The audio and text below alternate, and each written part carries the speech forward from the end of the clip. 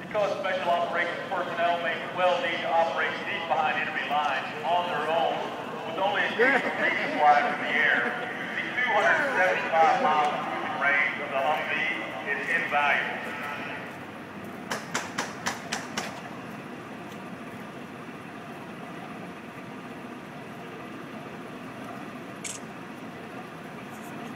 Ladies and gentlemen, you will now see an MH-60 Black Hawk helicopter approaching the channel with Australian, Thai, and U.S. operators on board.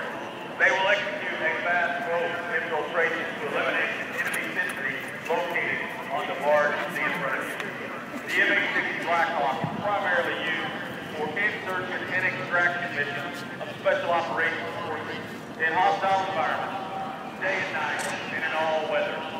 They can also conduct resupply, medical evacuation, and combat search and rescue missions. Troops can also utilize this aircraft for parachute infiltration.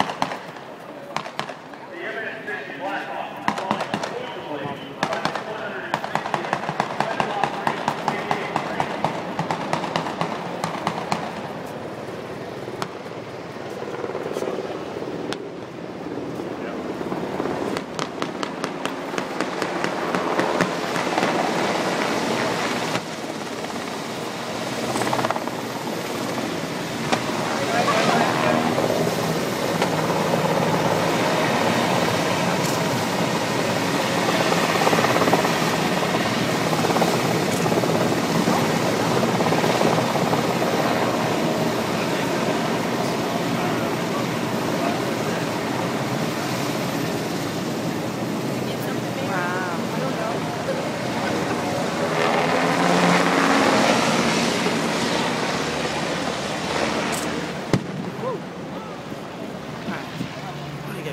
Included in the software are highly trained athletic experts.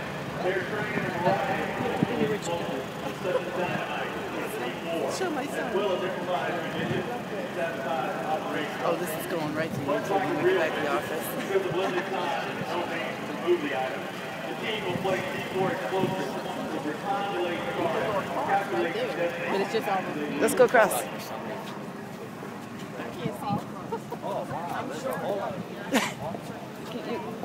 You can go on my shoulders this time.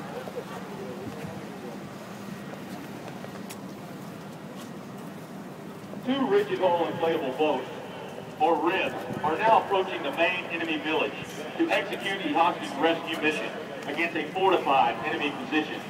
This assault force is comprised of Army Green Berets, Navy SEALs, Air Force combat controllers, and Marine Corps special operators, and consists of personnel from Brazil, Canada, Jordan, Norway, Poland, the United Kingdom,